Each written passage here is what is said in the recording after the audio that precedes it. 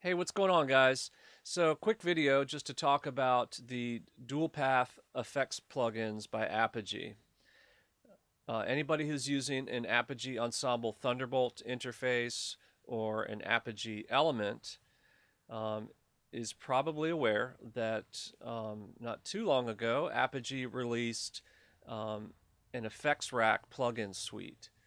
It's got 4 or 5 really nice plugins in there. A couple vintage EQs, a vintage compressor modeled after the LA3A, and then of course the EQs are Pultec's and actually endorsed by Pultec, which is a nice perk there. And then a modern EQ and compressor, both of which very clean and transparent. Really like all of the plugins. And if you happen to use Logic, then you already know how well those interfaces integrate into Logic. To be able to control preamps and everything that you need to do from within your DAW is great. And now there's a public beta. Well, I don't know if it's public, but there's there's a beta out that I got through emailing Apogee, and I would imagine that you could do the same. But I thought I might just go over how this is working. So this is utilizing the built-in DSP processing that is inside of these interfaces. And what's done is you will open up the Effects Rack plugin inside of the Apogee Control software, and this would be used while recording.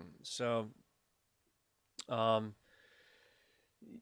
so you can set these plugins however you like to monitor while you're recording, and have the DSP power coming from the interface rather than from your computer. So you have the ability now to run these programs native or DSP, basically. So let me just open some of this stuff up and we can check it out and take a look. Okay, so I've got Logic open with one track with a microphone coming in on analog input 1, and I've got Apogee Control open. And if you look down here, you'll see that now we have this effects insert option. If I click on this FX Rack button, then it opens up the effects rack interface that we're used to seeing in Logic. If you've been using these plugins, then you are already familiar with this. If you have not seen them yet, then whether you're running natively or through the DSP and the interface, you've got 5 plugins here that you can choose from. Two fairly clean, modern EQ, modern compressor, and then a Pultec EQ, and a UA, an LA3A compressor. Okay, so for now I'm just going to select the mod EQ. Okay, and then I will go over to Logic, and I'm going to open up the Apogee Effects Rack in Logic. Like I said, same interface here. I'll open the same EQ, and now at the bottom of this interface, there's this channel link button and then this DSP load monitor. Okay, so I will decide where am I going to link this plugin. I'm going to link this to the interface analog 1. So I purposely named this Logic Mic 1 just so that we wouldn't get confused.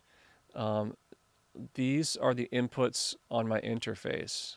These are not the I/O settings in Logic. So I'm connecting this input in Logic to analog 1 input on my interface. Okay, and now I go back to the Apogee Control. You see here's analog 1, that's the input there.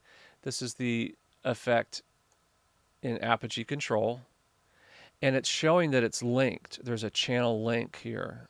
Okay, so if I click on one of these EQ parameters, like the high pass filter, and make a change, that's going to be reflected real time in Logic. And the inverse of that is true as well. Um, if I make a change in Logic, let me do it here, that's going to be reflected in the DSP version. So I come back to Logic, and now it's showing me that I've got this DSP load here. It's telling me that this plugin is running off of DSP power rather than the native processing power in my computer. Okay, so why, right? So basically, if I had a session that had a huge processing load, maybe it's tons of virtual instruments, tons of plugins, and then I had a singer that wanted to come and do overdubs, and they didn't want any latency, and they wanted some compression on their voice, or maybe we needed some EQ for the monitoring chain, and I didn't want to add any more processing power to the session. Then I can offload that vocal chain to my interface. The interface already integrates with Logic so seamlessly. It's really great. I mean, there's the ability to turn on or off phantom power. There's a built-in high-pass filter, phase inversion, I should say, polarity inversion. The microphone preamp is controlled here. And then in that scenario I mentioned, one of the best things is that I can just do a direct monitor here.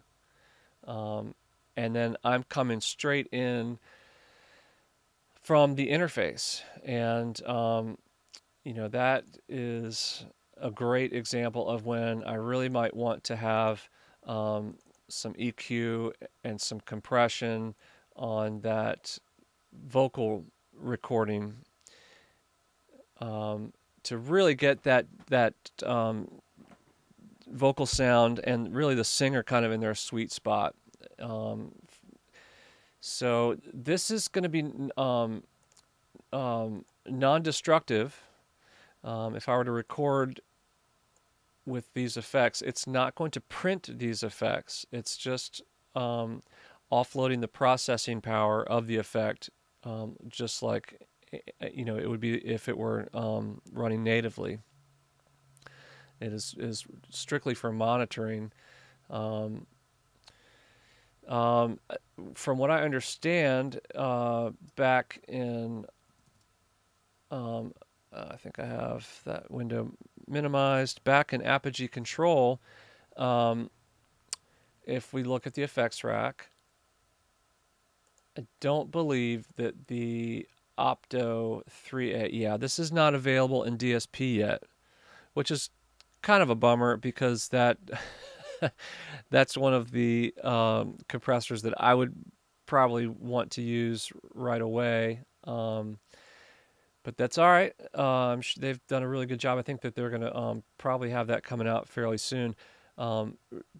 Truly, I think these effects sound really, really good. The compressor is super clean, as is the EQ.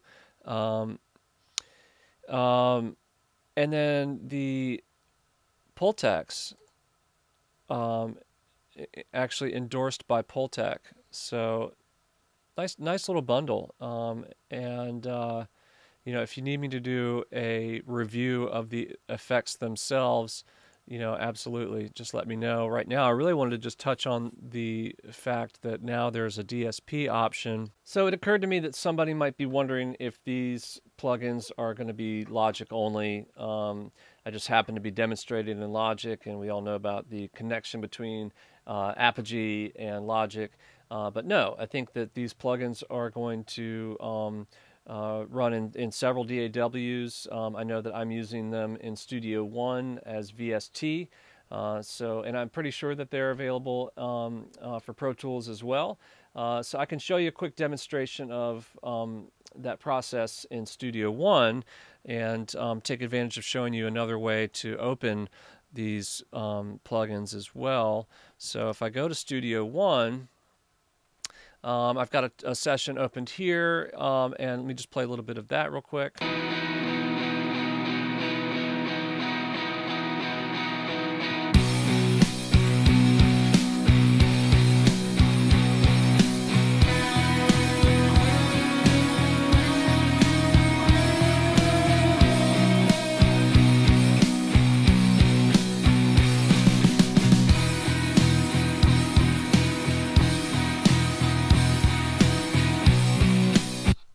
Okay, so if I decided, hey, I need maybe a compressor on the drum bus, and I want to use the Apogee compressor, then what I can do is from my DAW, in this case Studio One, I can go to the drum bus and add an insert and add the Apogee effects rack, and then from here, say I want that mod compressor.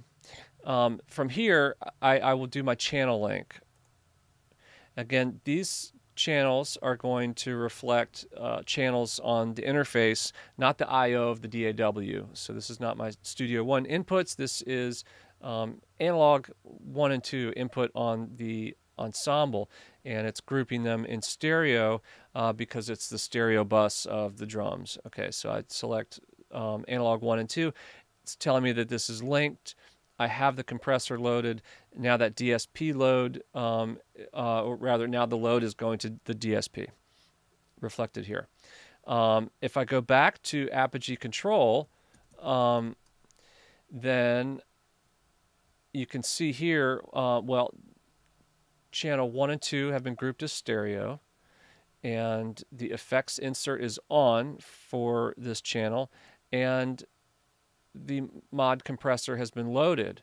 So I can control the compressor from Apogee Control if for some reason I wanted to. In this situation, this is a little bit more of a mix down situation. There's no audio coming through the input. It's merely taking advantage of offloading that DSP processing power. If there were some scenario where you wanted to adjust from your Apogee Control software, you could do that, and it's going to show up in Studio One, which here we are back at Studio One, and you can see I've lowered the threshold, and that is going to be reflected there. That's a little faster way to get the effect loaded. And yeah, so you can see in Apogee Control, I'm not getting any audio signal coming through there because it's not an input. We're just playing back audio. And if I were to open up the insert from the drum bus, which is here, there we can see the plug-in in action. I can squash the ever-loving life out of that. Not that I'd ever want to, but just to show you some extremes. So I think that's it. Thanks a lot for watching. If you have any questions or comments, as usual, let me know. If you like the content, please subscribe. I'm really trying to put out a lot of these videos, and I'm going to be doing a lot more and adding different giveaways and different things in the coming months. So please share, like, subscribe, do all that. You can follow me on Facebook. And thanks for watching. See you in the next video.